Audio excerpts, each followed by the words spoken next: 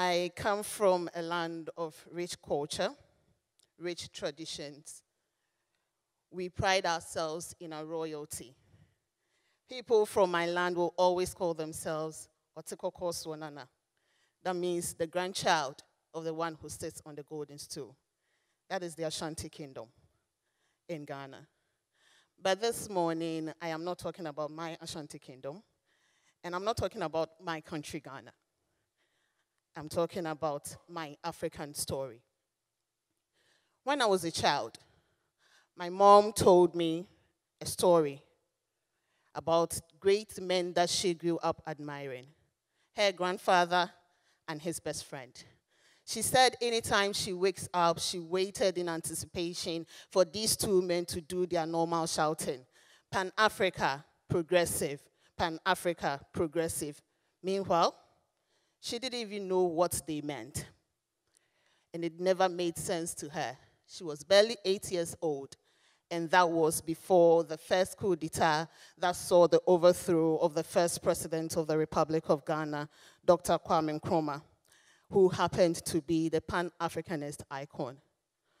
My mom's story prompted me to ask questions, to read about the Pan-African ideals without any clear strategies to get this Pan-African dream. So in my high school days, in university days, I kept asking my friends. Some really didn't care. Some knew less. Others thought it was a very big dream, whilst others also thought that maybe, just maybe, gradually we might get there, but it will not be now. But it was through one of these conversations with a Montrealan brother, Ronald, here at KDI, and the special lecture I attended by Dr. Sangung Han, I hope I got the name right, when he touched on the Singapore story, their success story, and that of Korea, that I was prompted to speak on economic integration of Africa before its political unification. The Pan-African ideals looks at the homogenizing of the whole African continent into one big country, one president, one government, one culture, one voice, maybe one language. And I have been wondering what language that we'll be speaking. Is it Swahili by the people in the south or Yoruba? Can you help me with some, the African students here? Exactly. So I don't know which one we are going to agree on. Or maybe because we may not be able to come on agreement, we might just consider to choose one of the colonizers' language, which in a way defeats our purpose of existence. Now, as someone who is passionate about learning cultures and open to new knowledge, where do I stand in all these? What do I think of all these? And most importantly, where does everything connect? And for me, it starts from the basic block, building it together, connecting it together to form something bigger. I have and will always be for the economic integration of Africa, first, before any homogenized Pan-African state. I will always be for the economic integration of Africa. But I know that is not going to come by easily. We see this glass. This is what Pan-Africa looks at. A broken glass, putting everything together. Do we think this is possible if we do not go through the gradual process? It is going to be difficult indeed. We have struggled to achieve this far. That is true. Why is this so? Because the very fiber of our being, our language, our culture, our diversity, and even our population, the individual populations of the countries, have been ignored. We believe in democracy, and we might go for an election to elect the president of the United States of Africa. But then we have not considered the population of the various states. So imagine the Botswana state that have less than 5 million people presenting a candidate that they think this is the best. And then Nigeria is like, we are 140 million. We can't wait for you to come, bring someone to come and rule us.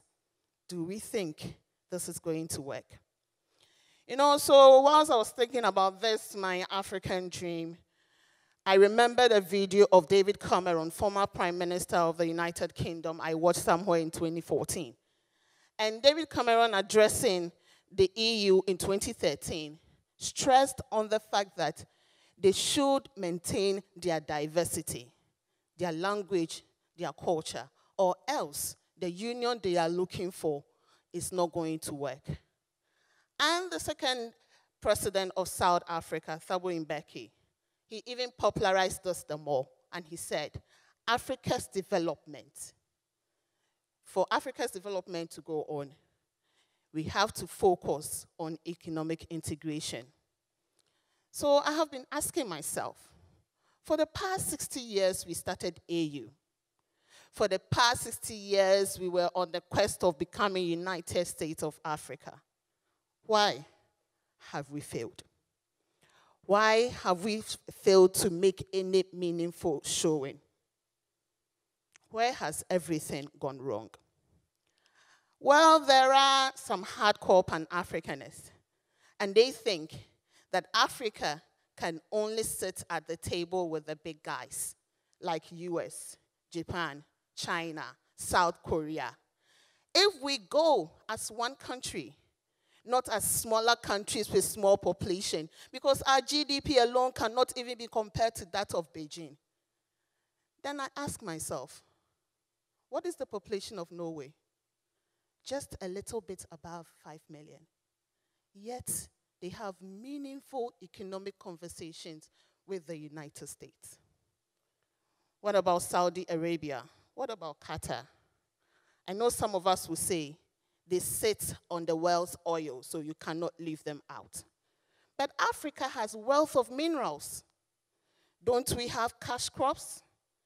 And most importantly, we have a large young population. That's, I think we are the envy of the world. So then where is the problem? Why is it that we've not been able to get there? We've seen the Asian tigers.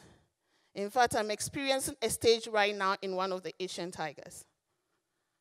Did we ever hear of United States of Asia? I guess not. And I know most of us have given these a thought. For me, instead of looking at sitting at the big table with the big guys, I think we must first assess our current state of affairs. And most importantly, we must assess who we truly are. Africa has failed to connect with the fact that although we are different in background and in cultures, we are one in spirit. And it is in this oneness of spirit that we must begin to find the genuine differences and the commonalities that we share. It is in this oneness of spirit that we must begin to build our countries from. It is in this oneness of spirit that we must celebrate each other's diversity and fashion our development from there. We may get there one day. Before we ever get there in our lifetime, I think that we should focus on the economic integration before any political unification. I was reading a paper by Oliver Blackley in 2011, and he gave a vivid description of the European Union. I don't know why I'm so enthused about the European Union, but I think it is working.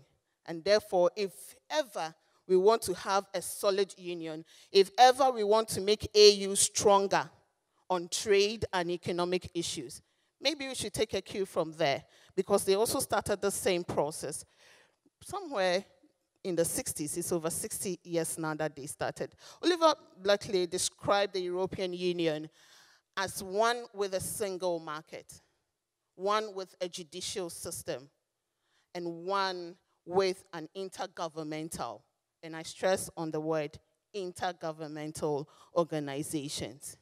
And for 60 years, we have seen the fruition of what they started.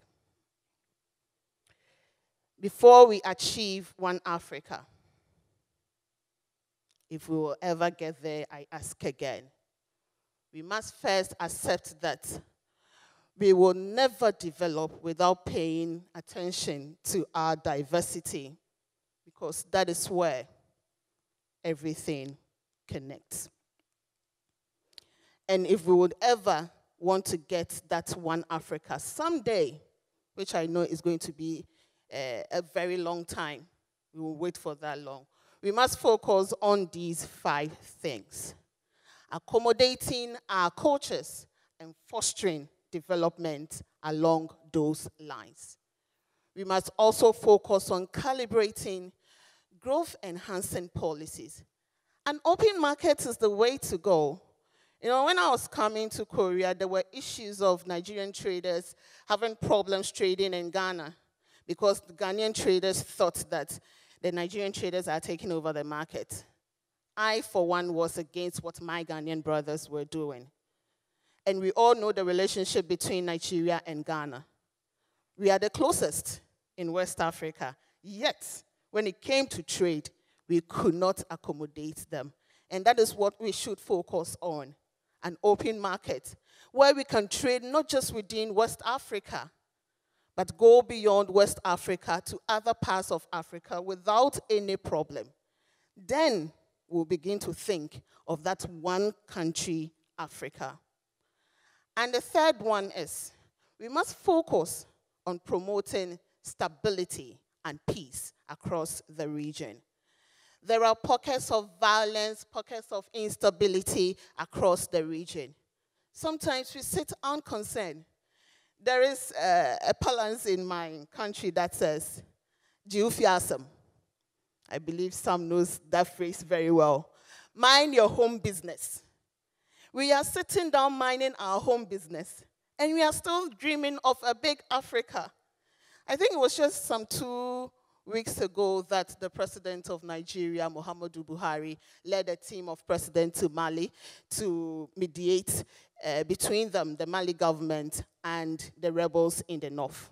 I've been following that story, but I don't know how far it's gone. If we cannot promote peace, if we cannot stand for each other in these trying times, do we ever think the one African country will become a reality? The fourth thing is removing obstacles, especially cross-border restrictions. It will interest you to know that last year I wanted to travel to Tunisia for a conference, and there was no consulate of Tunisia in Ghana. Surprising, right? I had to travel all the way to Nigeria for the nearest consulate, just to travel to another African country. And yet, we think we can become one country just to sit at the table when we have all these restrictions on. Ghana to Tunisia. And I didn't even know which flight I was going to take, where I'm going to land, and all the transit. Meanwhile, if you just look up the map, you see Tunisia just up there and Ghana down there. Yet all these restrictions. And finally, we have to focus on removing the bane of African governments. Corruption is our bane. We can't even fight it at the individual level. Do we think that whilst we refuse to fight corruption at the individual levels, we may ever be able to come together as one country? I don't know about you. An economically unified Africa will never become a reality if we keep aiming at United States of Africa and keep ignoring the very basic building blocks where everything connects. As African policy makers here at KDI, I know some of us are here. Let us begin to deepen the conversation on our diversity. Let us begin to push for more trade liberalization across the continent. It is time we make each other stronger through good governance before we think of a bigger body. And there is this South African word that interests me so much. Ubuntu. I am because you are. And I will personalize it and say, Africa will be if each country is. Thank you.